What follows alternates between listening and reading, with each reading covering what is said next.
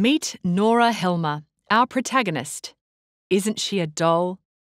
She's been Christmas shopping for the family and has indulged a little more than usual.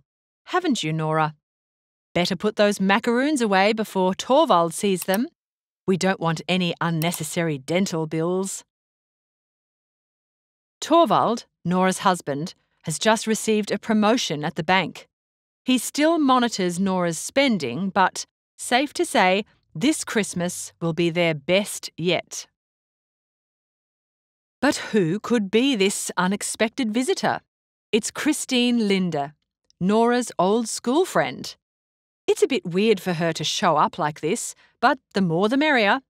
Kristine admits to Nora that she's fallen on hard times.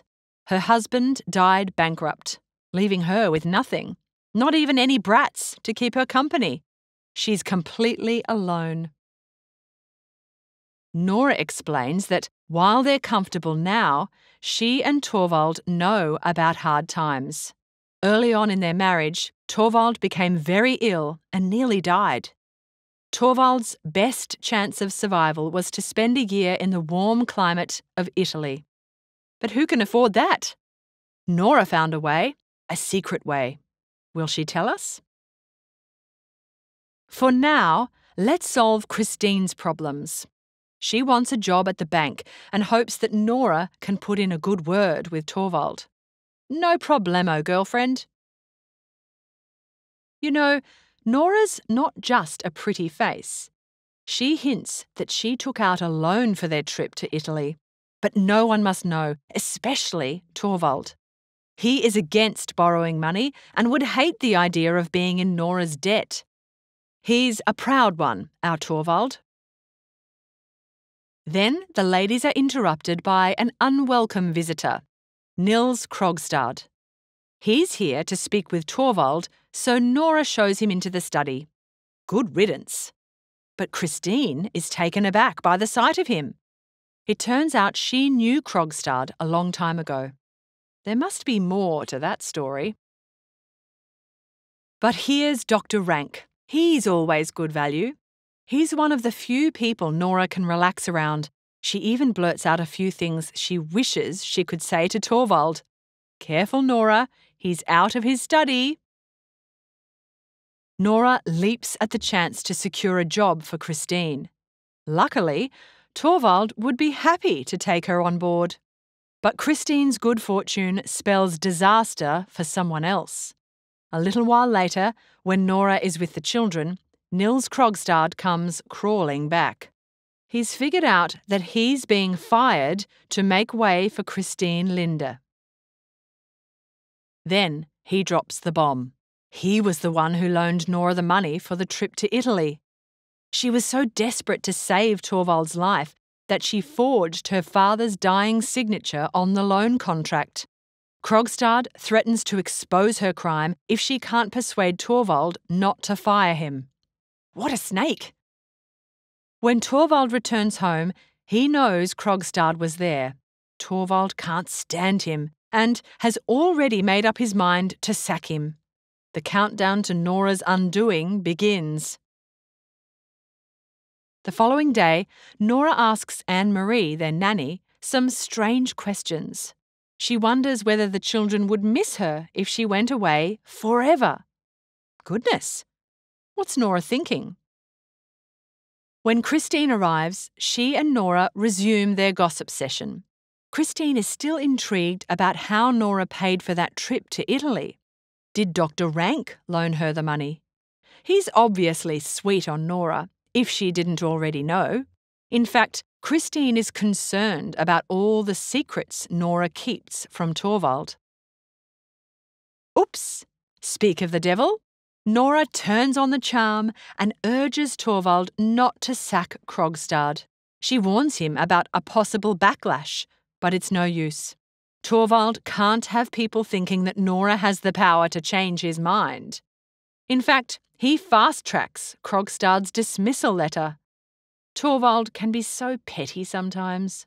How long before this perfect dollhouse implodes? When Nora tries to ask for Dr. Rank's help, he professes his love for her. Now that his life is nearing its end, the poor man wanted to unburden his heart.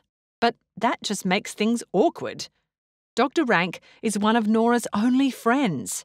She can't chill with Torvald the way she can with Dr. Rank. But chill time is over because Krogstad's back. What does that toad want now?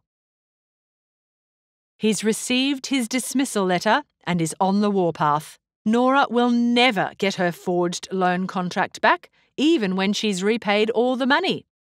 It's his insurance policy for the lifetime of demands he's going to make.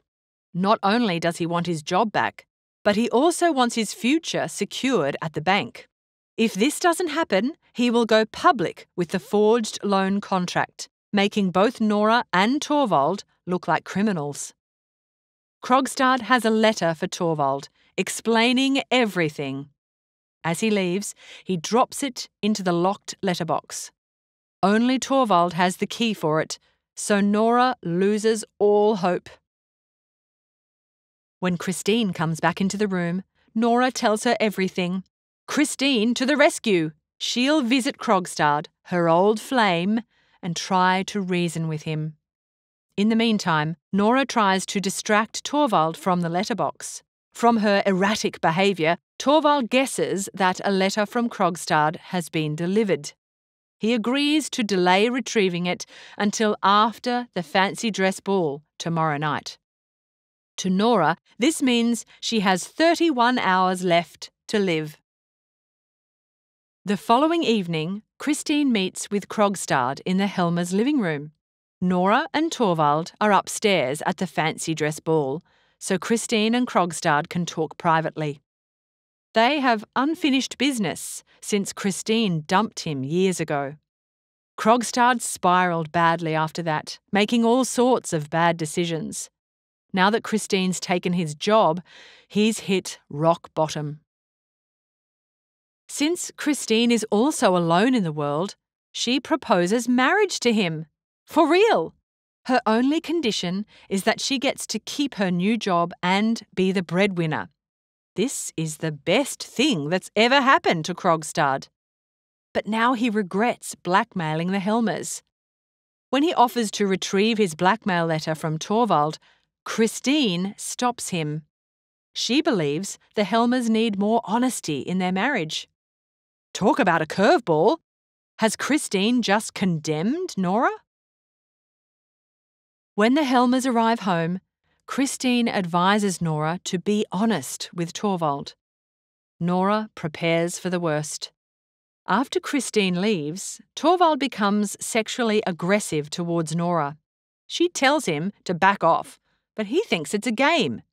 Thankfully, she's saved by Dr. Rank, who comes in to offer a final goodnight. Actually, it's more of a goodbye.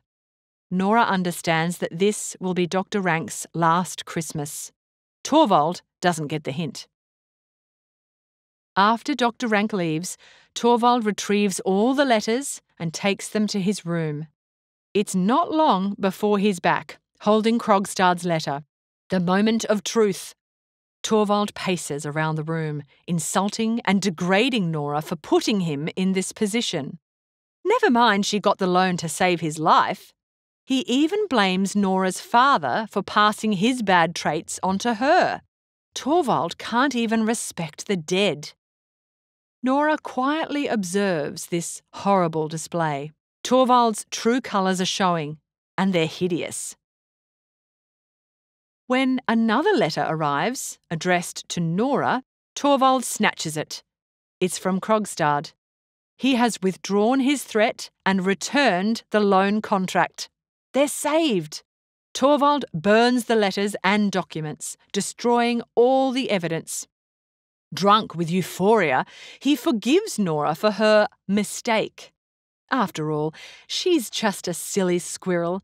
What does she know about the world? But Nora's not celebrating. She returns from her room fully dressed and tells Torvald to sit down. They're going to have their first serious conversation in 8 years. Nora ends their marriage. He tries to protest in shock, anger and desperation, but it's no use. After witnessing Torvald's disgusting display, Nora cannot bear to spend one more night in the house. She hands over her keys and wedding ring. The servants can run the house and raise the children. Nothing short of a miracle could save their marriage now. And just like that, Nora is gone and Torvald is alone. Then he feels a sudden flash of hope. Does he have a miraculous plan to save his marriage? If so, he'd better hurry. That independent woman is probably halfway down the street by now. And that's where we leave Nora and Torvald Helmer. We hope it's not the end for them. But then again, maybe it's for the best.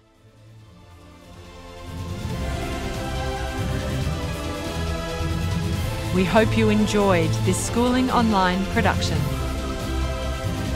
For more easy lessons, check out our other videos.